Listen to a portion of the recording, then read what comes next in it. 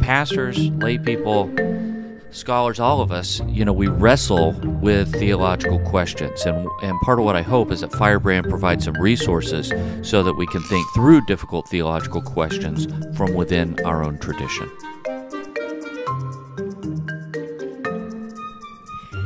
Hello, and welcome back to another episode of the Firebrand Podcast. I'm Maggie Elmer, and I am here with David Watson and Matt Reynolds. Hello, gentlemen. Hello, Maggie. Hello. Unfortunately, Scott cannot be with us for this episode. We miss him, and he'll be back with us very soon. Yeah, he is dealing with a family issue, a relative who's sick in Colorado right now. So pray for the Kisker family, please. Yes, absolutely. But on today's episode of the Firebrand Podcast, we are talking about why Firebrand Podcast. Now, David, you wrote an article when we launched the magazine called Why Firebrand? Yeah. And basically, I wanted to start Firebrand. I mean, Firebrand wasn't called Firebrand, but something like this was part of the original vision of Spirit and Truth, to have kind of a teaching component, more of a higher-end teaching component to the ministry. And so I was looking around at kind of what was going on in other traditions, and I'm not a Gospel Coalition guy, but the Gospel Coalition puts out a lot of substantive content. Whether you like it or not, a lot of this is more intellectually serious stuff for public consumption than one often gets in the Methodist world, and the Wesleyan world, I should say. And then you look at something that like Word on Fire with the Roman Catholics. Again, that's an attempt to sort of engage the broader culture in conversations about faith with an evangelistic intent. And so I wanted to do something like that for Wesleyans. I wanted there to be a resource where Wesleyans could get their ideas out into the public sphere for consumption to sort of raise the level, I don't know if I would say raise the level of discourse, but serve as an equipping ministry for the church. Pastors, lay people, scholars, all of us, we wrestle with theological questions. And part of what I hope is that Firebrand provides some resources so that we can think through difficult theological questions from within our own tradition. So, and this is a further expression of that goal. Well, in conversations with you and Matt, one of the things that we talked about doing was kind of bringing that teaching component of Spirit and Truth all under the banner of Firebrand. Mm-hmm. So the podcast that you and Scott and I did for 5.5 years, this is basically the sequel to that. Yeah, it's that was Plain Truth, the Holy Spirited podcast, and that's going to be Firebrand Podcast, more explicitly a part of the equipping ministry of Spirit and Truth. We're also bringing the Pastor's Theology Seminar under the banner of Spirit and Truth, which Justice Hunter does every year, and that's a fantastic opportunity. This year, we're going to be looking at the work of William J. Abraham and the Pastor's Theology Seminar. So, if you can make it, I know it's going to be a great experience. So, and is there anything else coming under the Firebrand banner right now? For the moment, I think those are the things. You have Firebrand Magazine, of course, and then the podcast and the Firebrand Theology Seminar. Yeah, so in conversation, it just made sense to kind of bring all these things under one umbrella. Yeah. Well, so Matt, I know that you talk about this a lot with Spirit and Truth. You talk about the desire for a sort of a bridge between maybe what broadly, sort of generally speaking, has been bifurcated in the past, which is the intellectual tradition and then the practical sort of living out of the church. So could you just talk a little bit about how Firebrand sort of fits into that equation? And yeah. Well, for me, this is this kind of gets at the best of our heritage in the Wesleyan tradition, really the combination of heart and head, rich theology with spirit-filled practice. And if I go back all the way to the sort of genesis of Spirit and Truth, I know I've shared this on other platforms, but perhaps folks here haven't heard it. When the Lord first kind of just laid this on my heart, this idea to have a ministry, a renewal kind of ministry, it was about equipping the local church, both laity and clergy, not in something new, but in the historic faith, and then helping them practically take steps of living that out in evangelism and discipleship and in an openness to spirit-filled living.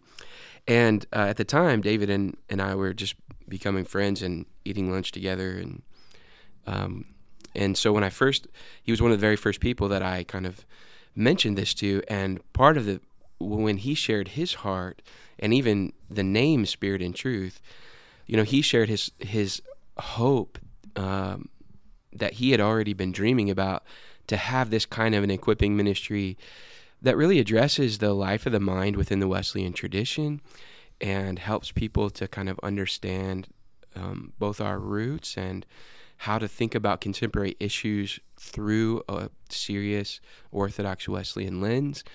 And so one of the ideas that we talked about, in that initial kind of brainstorm meeting was both the kind of going from church to church as we do with Spirit and Truth and doing hands-on equipping in these things, but then also putting together resources, in particular some kind of a journal or online magazine that could serve as a platform for this. And like David mentioned, the Gospel Coalition earlier, which has become a rich resource for those in the Reformed tradition, there really wasn't anything like that in the Wesleyan family. And so especially not for more traditionally minded, like theologically orthodox or theologically traditional Methodists. Yeah. And it was getting harder to get those kinds of viewpoints published in United Methodist publications at the time. Yeah. For me, this kind of I guess one way I would wrap it up, just my own kind of thoughts about the genesis of it. At the heart of Spirit and Truth, is this desire for holistic renewal in the church. And one of the ways that we've tried to think about that, one of the lenses that I feel like God has helped clarify our work for us, is through one of the famous quotes that John Wesley, gets quoted on all the time, especially in contemporary Methodist world, because of the way it seems so prophetic. And it's that quote when he kind of looks into the future and says, he's not afraid that a people called Methodists should ever cease to exist, but only that they would become a dead sect, having the form of religion without the power. And this will inevitably be the case unless they hold fast to both the doctrine, the spirit, and the discipline with which they first set out. And as I reflected on that in my own life and as we were starting Spirit and Truth, I think there's something really beautiful in that three-part framework that Wesley offers in that quote. Doctrine, the things that we believe and teach; spirit, the way in which the spirit by which we live and cooperate with the Holy Spirit; and then discipline, the actual ways that we order our lives to live out that faith. When you look at revival across the history of the church, the revivals that are sustained include all of those things. Yeah.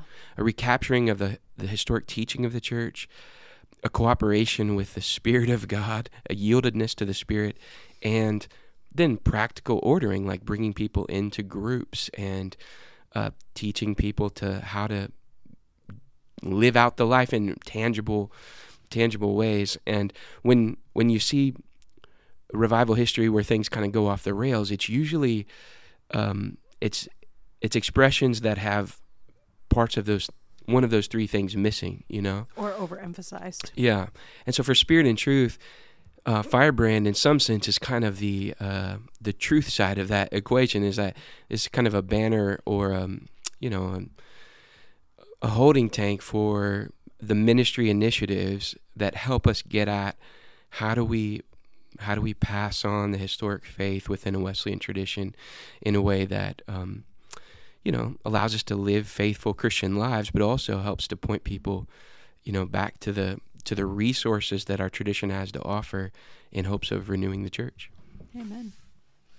Yeah, I think that, we've before the podcast, we were talking a lot about as we're recording this, there is a revival going on at Asbury University that we're celebrating, and we just praise God that He's moving in this moment among those young people. And what I would love to see is that to spread out to a lot of different places, in the way that something like the Toronto revival spread to a lot of different places. I want to see, there were pockets of renewal and revival in North America, but I want to see a much broader revival. I want to see a new great awakening in America. And I think if there is one, that it will radiate out to other parts of the world. In fact, though, I think probably to the extent that an awakening happens in America, just to qualify what I said, it's going to be that we have finally caught on to what God is doing in the global South and has been doing for some time in the spread of Christianity, the rapid spread of Christianity in these areas. But part of the renewal of North American Methodism or North American Christianity is going to have to be a theological renewal. Yeah. I think we have expected in the church too little of the people in our congregations. We don't really expect them to, we too often do not expect lay people in the congregations to think at a deep theological level. And that's a mistake. I think people in churches are hungry for something more than, 5 simple ways Jesus makes your life happy or something like that. Newsflash. Yeah. Jesus will do a lot of things for you, but He won't always make your life happy. I'm not sure happy's his main goal. No, for you, happy's not the goal. And, or just something like this. I think people want to know who this Jesus is at a deeper level, who the God is whom we're worshiping. And, I always hear Bishop Robert Barron talk, the Roman Catholic Bishop Robert Barron talking about, don't dumb down the gospel. Yeah.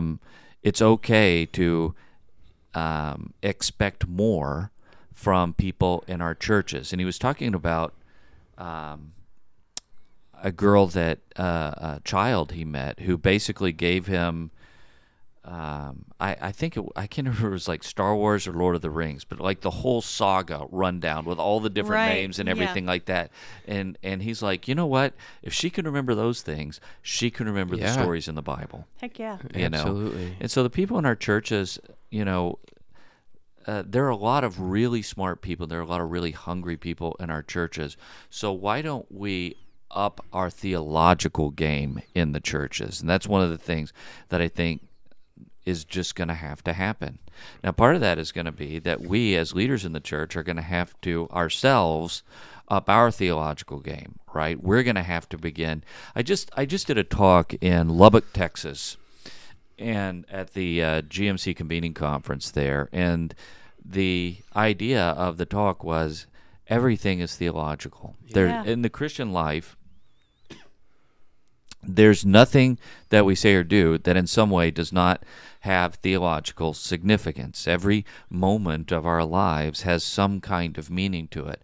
But we don't always think of it that way because we tend to compartmentalize. We're taught in the West to sort of compartmentalize the spiritual parts of my life. Where these are the parts of my life that relate to faith and relate to God or are religious or something like that. And these are the other normal parts of my life or something like that.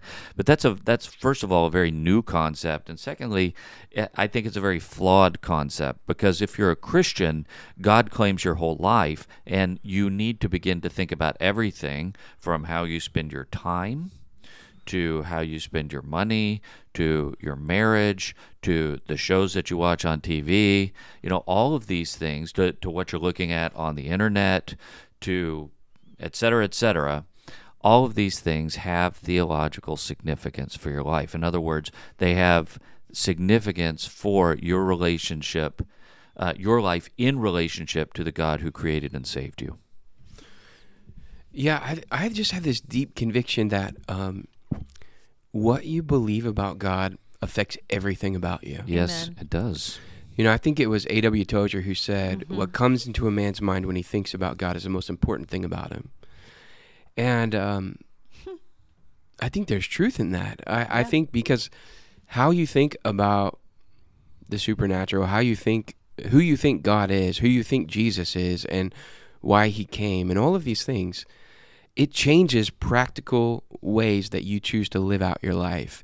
And this is where I get really uneasy with what I think has been typical in popular Christian circles in recent decades, is this kind of, I think you mentioned it earlier, Maggie, this kind of bifurcating between the theological and the practical. And I mean, even recently I just saw someone on Twitter posting something about it, just kind of sparked this again in my mind about we treat them like they're two completely different worlds. Yeah.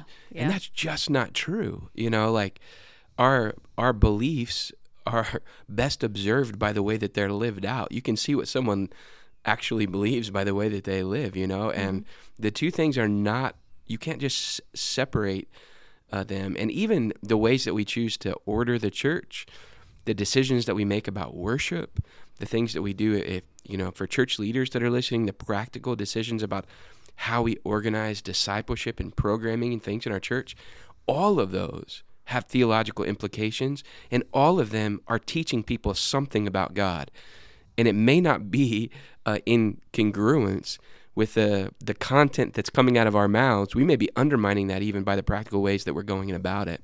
And that's why I think thinking carefully about our theology and its relationship to our practices as an integrated whole is crucially important for the church. This is really interesting for me to listen to because I think that it's very hard to live at that level of awareness, but I see the implications of this statement all the time, especially when we travel, and you see it in. So when we travel with Spirit and Truth, we go into churches and we're outsiders, and outsiders in a community always have a particular advantage because nothing is white noise. We see everything. Yeah. And there's a couple things that I am always struck by. One is the Holy Spirit is alive and real, and he will talk to you. And nothing is hidden from him. Yeah. Absolutely zero things are hidden from the Holy Spirit. Our team walks into churches and we sit and pray, and we get things about those churches right away. Yeah. And so there's that. But the other thing is that I've seen this happen over and over and over again. Shepherds will sit with their people, and they develop a particular overarching narrative about who their people are, what their people are willing to do, what they're not willing to do. And one of the amazing things that happens is we come in and we do things that are often very uncomfortable for people. And the shepherd has this opportunity to see, I might be wrong about that. I might be expecting too little. And so I love what you're saying, David. We need to have more expectations, not only in terms of intellectually what we expect people to engage in their faith life, but also just what we expect people to do as Christians. Yeah. There was one thing you said, David, that I want to go back to, and it was just like a little throwaway phrase. This idea, you said something was a new idea. And what is the significance or implication of the idea that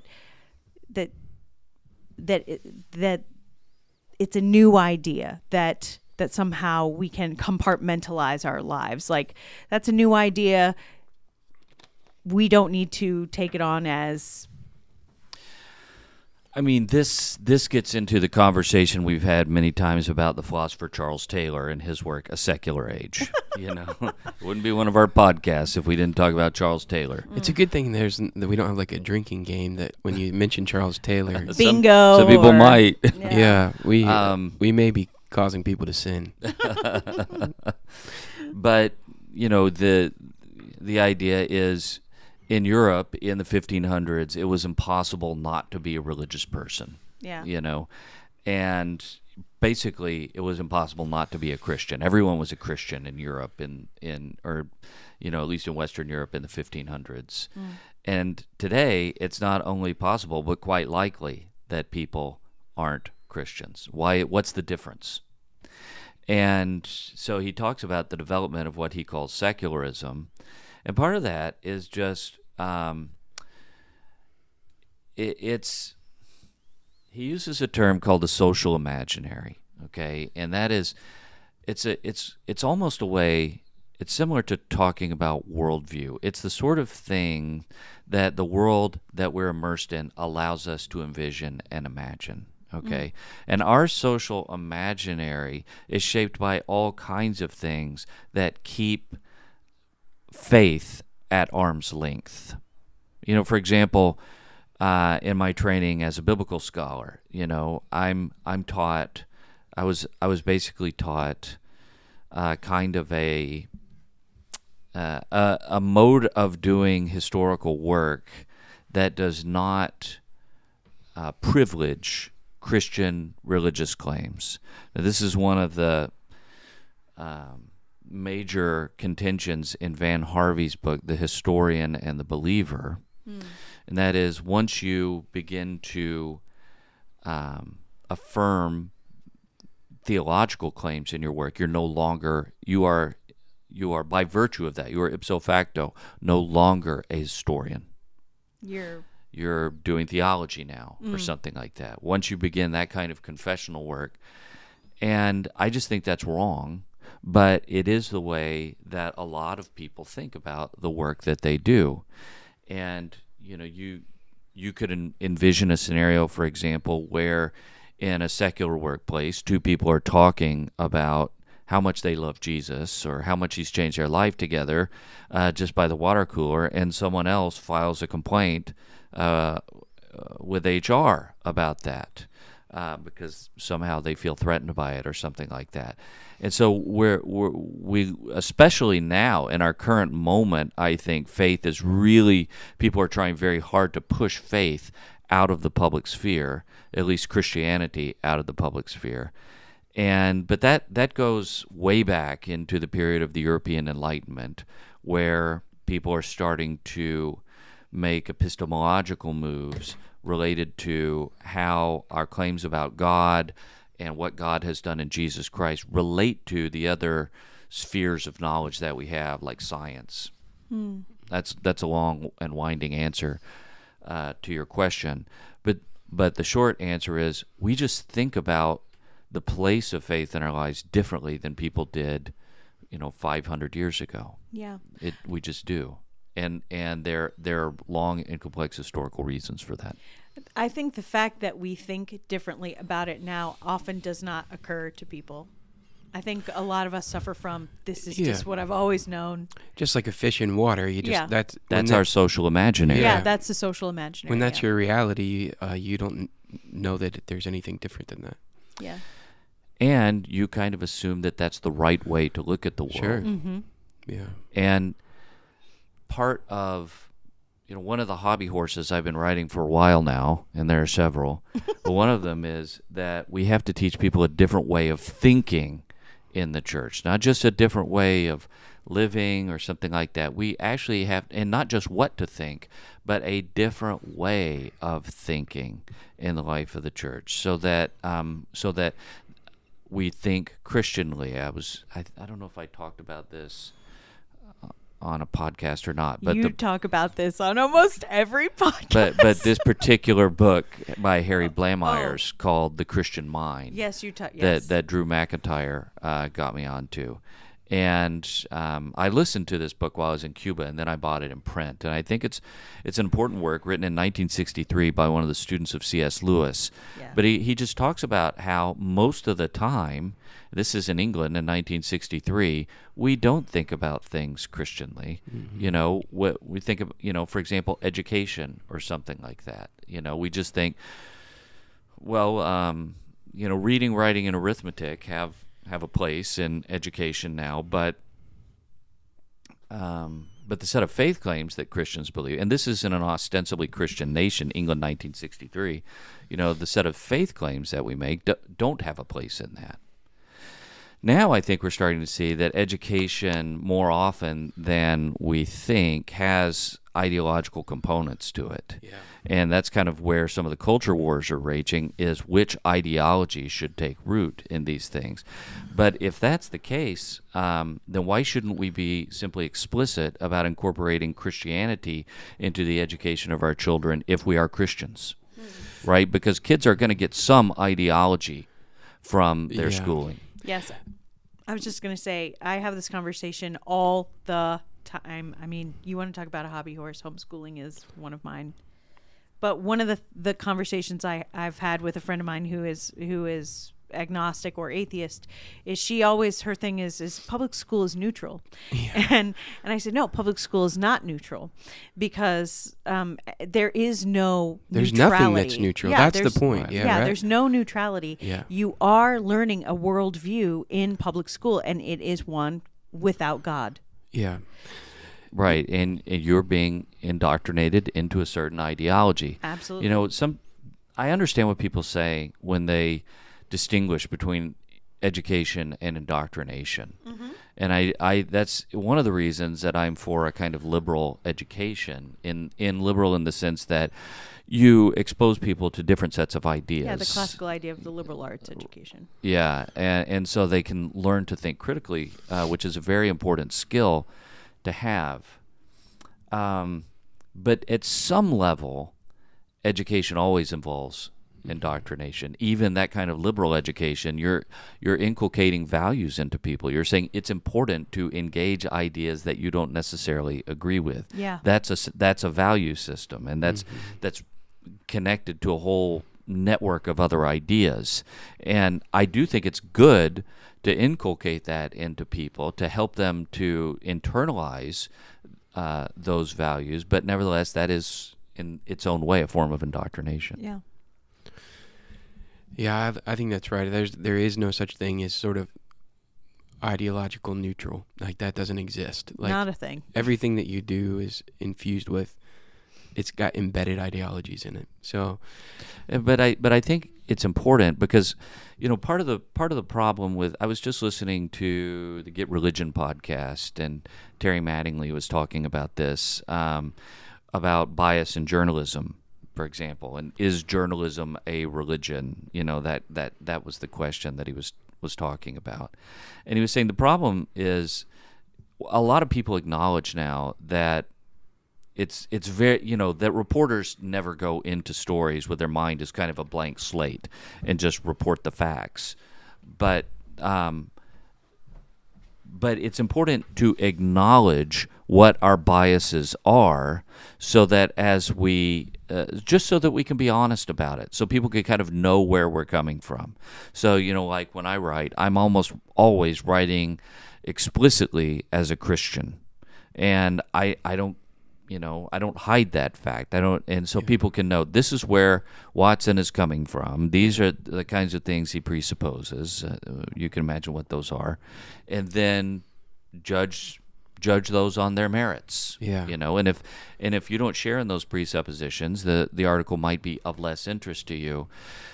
But I think that in education, what a lot of people are seeing now is that there's always this, like you say, there's always this kind of bias. There are always these kinds of ideologies that are at work in what's being taught. And so as Christians, we need to incorporate our own vision of the world and right and wrong and how things work into the educational curriculum. It doesn't mean that we sort of hermetically seal ourselves off from other fields of knowledge, right? Sure, we don't seal ourselves off from the best scientific work that's available or literary criticism or something like that, but that we keep in mind what our primary commitments are as we do these things. Yeah. I wonder, this is shifting gears just a little bit, but as I'm thinking about kind of the overall question that we started with, why Firebrand? And why does a renewal ministry like Spirit and Truth and equipping ministry have a component that is so focused on theology, you know, whether it's audio like this podcast or the magazine, etc. And I'm thinking back to what you alluded to earlier with the Asbury revival that's happening as we speak. At this point that we're recording, it's been going a few 3 days. Yeah. And to me, that's an example of the way in which our sort of worldview or the way in which we think about life theologically has an impact in practical ways. For example, I've seen different kinds of reaction to that. And some of the skeptical kind of reaction, I think, is driven because there's sort of an embedded sort of view. Their view of Christianity doesn't include what you were mentioning earlier, and like to talk about this sense of divine action. Mm-hmm. Their view of God is not one where they imagine that this is the kind of thing that God does, where he sort of interacts in tangible ways with humans in this kind of a setting. And so when, you know, if we have people in our churches that have this kind of embedded theological perspective that maybe they don't even recognize, where God is really more of a concept than one who has agency and active in their life, then it affects you practically in the kinds of experiences that you're willing to entertain, the kind of things that you're open to pursuing, and that has genuine impact in how your life is lived as a Christian. So the life of the mind, how we understand our faith, is integrally linked to the way in which we experience our faith and live it out.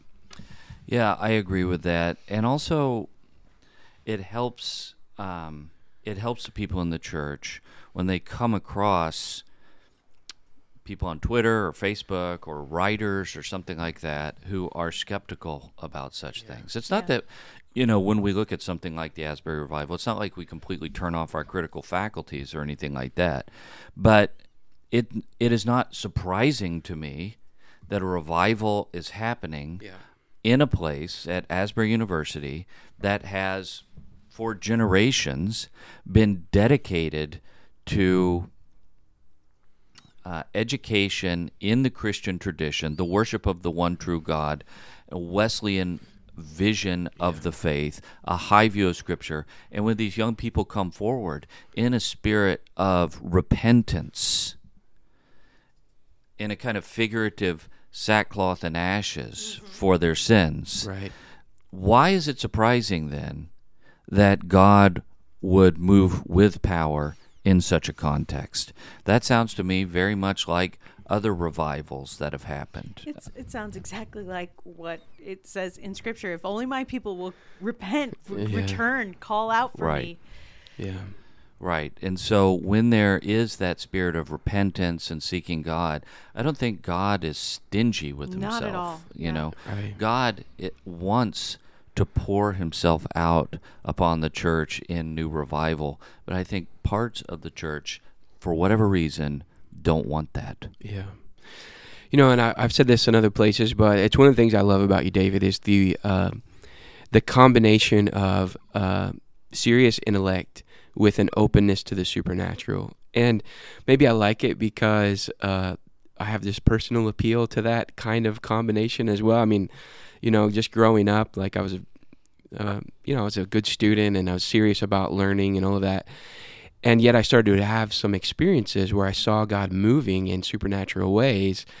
And yet I just became convinced along the way that I didn't have to turn my brain off to be open to that stuff. In fact, that there was actually great continuity between the historic faith that, you know, the more that I studied it and these kind of experiences of God's power. And that's part of the reason I'm so passionate about having the combination of kind of our experiential equipping in spirit and truth wedded to resources like what we're trying to offer through Firebrand, because the two things do go together.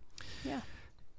Yes, and these are things that have to be retaught in much of the North American church, right? We have to teach people about the nature of the God whom we worship, that this God is not powerless, this God is not an absentee landlord, this God really does love us and wants to move in our lives.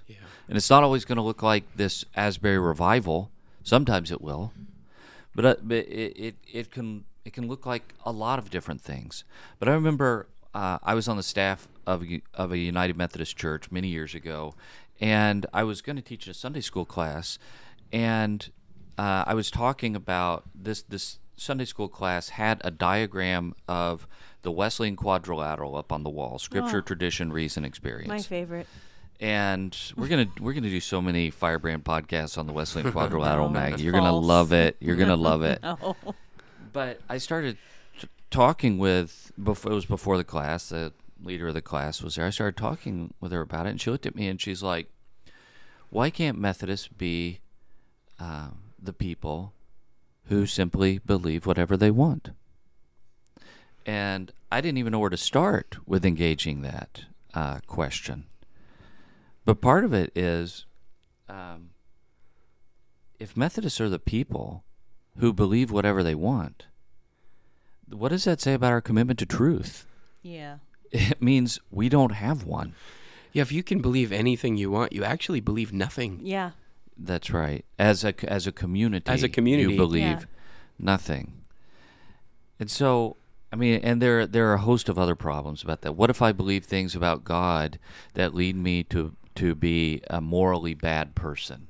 What if I believe things about God that lead me to become a white supremacist? You know, what if I believe things about God that lead me to be an authoritarian husband and father or something like that? Yeah. You know, and so I think once you begin to press on those issues, once you begin to drill down a little bit into these issues, people begin to see, oh yeah, that's not really right.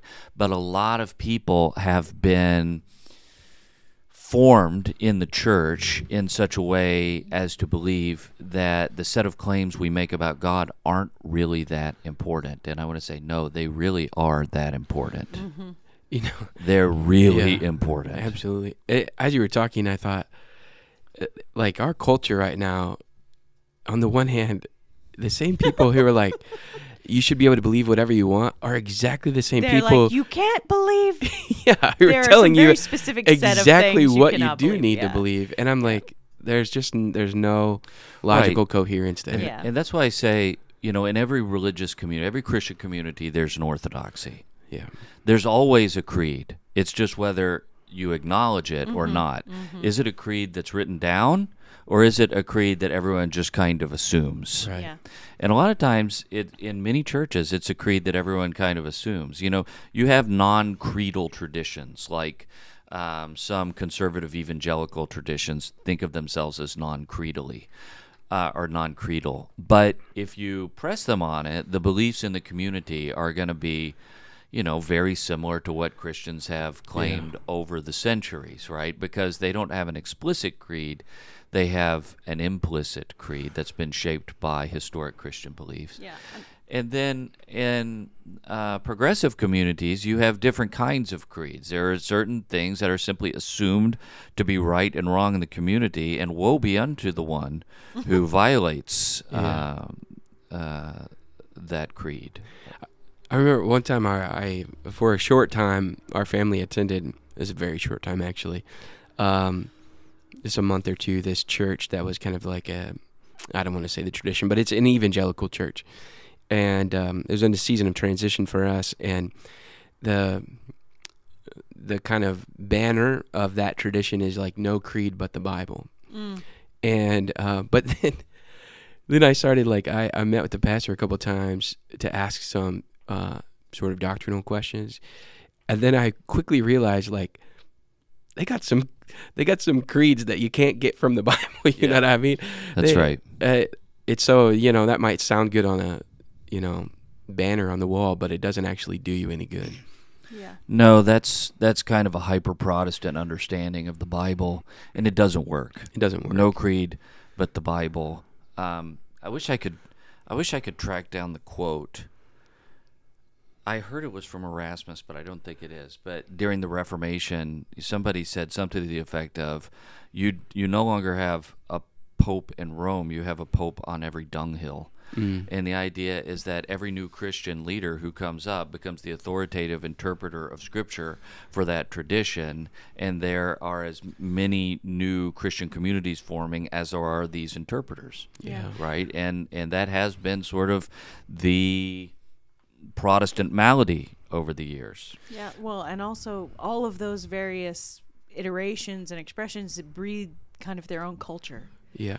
And this is actually, I mean, I hate to keep going back to the same thing. This is part of what I see happen, one of the issues with more revival kind of focused ministries in general, and one of the things that I don't want Spirit and Truth to be, which is when you become unwed from a theological anchor, when you have no theological anchor, then your creed is just whatever the whim of the leader is at that moment. That's right.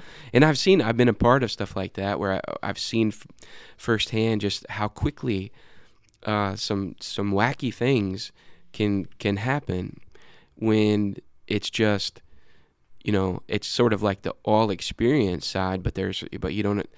It's all spirit and no truth, right? You've got no anchor to keep you sort of, in step with the tradition that's been passed down to us. Right. And so part of, I do think that Methodists do emphasize, historically at least, emphasize tradition in a healthy way. We get that from our Anglican forebears.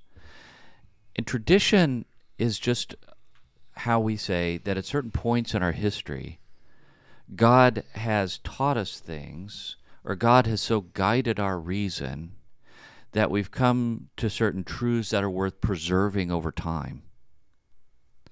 And I think that I was reading, I've been writing about the emergence of Methodist liberalism and Borden Parker Bound and these kinds of things. And he has a notion of kind of progressive revelation. He says Scripture is important because it discloses to us the revelation of God, and that's where the real inspiration is. It's in the revelation of God. Now, Bound was a very smart guy. He must have had a very also powerful personal presence. He's very influential. But he also says the revelation is ongoing because we keep understanding it more and more fully. And I think, well, that's kind of where you lose me, okay? Because I do think that there are periods in history where we come to a certain awareness of God, maybe, that we haven't had before. I think, for example, the period from the Council of Nicaea to the Council of Constantinople, when we the church made some decisions about the nature of Christ, for example, I think was one of those moments. And these do happen in the history of the church, but when those happen, God is not the author of confusion. If we say that God is still speaking, like what is the motto in the UCC church, or at least it was, then we also have to acknowledge that God has spoken. And if God has spoken in the past, then we should pay attention to what He said. And so there's where I think, I've been thinking about writing an article for Firebrand on this. There's where I think the real tension, if you want to get right to the point, the most basic point of tension in the Methodist wars that are going on right now and have been going on for some time, it's this tension between a vision of progressive understanding on the one hand and historic understanding on the other. The idea that at some points God has revealed things to us, or so guided our reason in such a way as to teach us things that teach us truths that we need to hang on to over time. It's not like all of these truths are continually evolving to the point where what we believed before is almost unrecognizable as our belief now. Am I making any sense on this? Yeah, I think, okay. Absolutely. All right, because I feel like I'm rambling. Your rambling is way different than mine. But I don't know. So I may or may not write that article at some point or some week if we're low on articles. We're having a slow week. No, that never happens, right? Nope. Yeah. So here's just a sort of a gear shift and super practical question. Firebrand has grown, and I feel really fortunate to have watched that grow. I mean, what do you think, David? What are your hopes for the future of Firebrand, the magazine, the podcast, just whatever, anything under that banner? What I hope Firebrand will do is I just want it to have a positive influence upon the Wesleyan movement broadly conceived. And that means, the United Methodist Church, the Global Methodist Church, the Holiness Movement, Pentecostalism, Black Methodism, the whole big family. I hope that Firebrand can just provide some resources for people. I don't think that Firebrand is ever going to be, Christianity Today, and have that, all of these subscribers everywhere. And maybe, I don't know, it's all up to God. But, hundreds of thousands or millions of subscribers. I don't know how many subscribers. Lots and lots of, be famous like that. What I want to do is resource the Wesleyan movement. Yeah.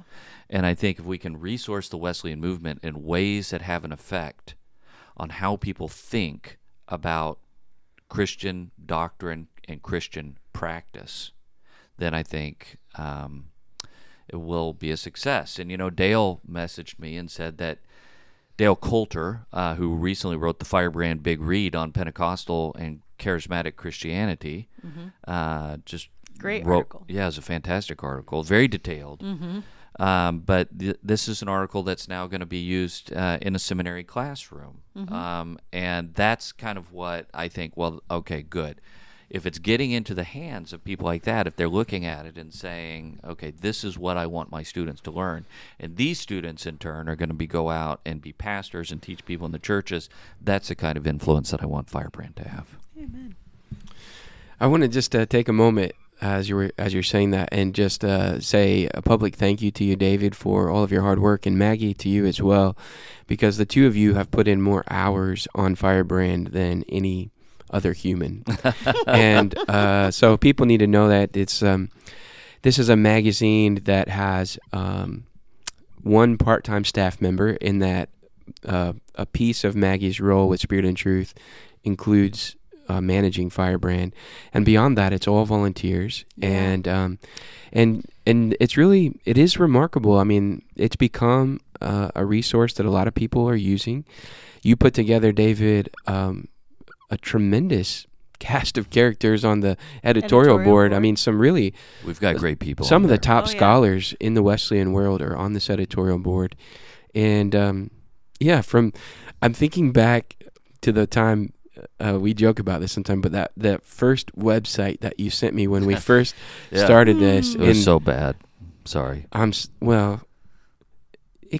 It needed a little. There are a variety of gifts. It right? needed a little improvement. That's why some are gifted with web design. Some are not. That's the beauty of the body of Christ. We all can Bring partner a little together. To the table. Yeah. But from that Genesis idea, from where it started to where we are now, because of both of your impact and both of your investment in it, I'm just grateful. I'm grateful that each of you have contributed, and you're having, it's serving the church because of your influence and investment. So thank you.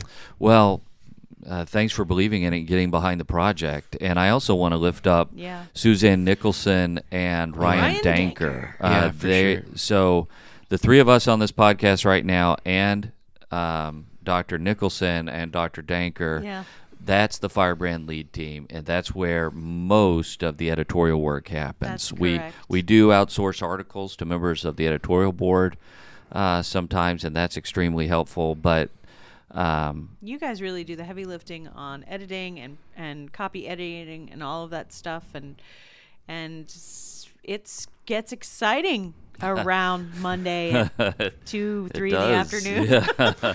It does, but Sue and Ryan have really contributed a lot. We're grateful for that work. And with regard to this podcast, which is the the next The grown-up version. expression We moved of up to the Plain Truth podcast. the grown-up table. You I know. Scott- I am a little sad that we got rid of the Muppet music. No, you're not. I am. I mean, I tried to get some more kind of cheery music, and Maggie didn't want cheery music. What? So I do. I feel It's not there's how one we're other thing. characterizing Hold it. on. I have to say one other thing because I feel like I wouldn't be doing my job as the president of Spirit and Truth if I didn't say this. If there are folks who are listening to this, if Firebrand has been a blessing to you, and if this podcast has been a blessing to you, we could use your partnership. Spirit and Truth is a 501c3 that has no institutional sort of tie. It doesn't. All of our ability to do ministry. Yeah. What are you laughing I'm about? saying yes. Send us money. Yeah, I mean, well, we only can exist. The magazine and all of our resourcing, the equipping that we do in the local church only happens because of generous individuals and churches who believe in this vision of renewal in the church and want to personally participate in that. And so if that's something that the Lord would lead you to, you can go over to firebrandmag.com and click on the give or donate button at the top, and we'd be greatly appreciative of your partnership. And before we end the podcast, I want to give a shout out to Scott. We're missing you, Scott, Yeah. and we look forward to having you back on the podcast. And we hope everything's okay with your family. So bless you, and we'll be in prayer for your family. Yeah. Amen. All right, that's been our podcast for today. You guys, if you enjoyed this podcast, please hit the subscribe button. And the highest compliment you can pay to us is when you share this podcast. Rate, like the podcast, helps people find it. All right, we'll talk to you in the next episode. Thank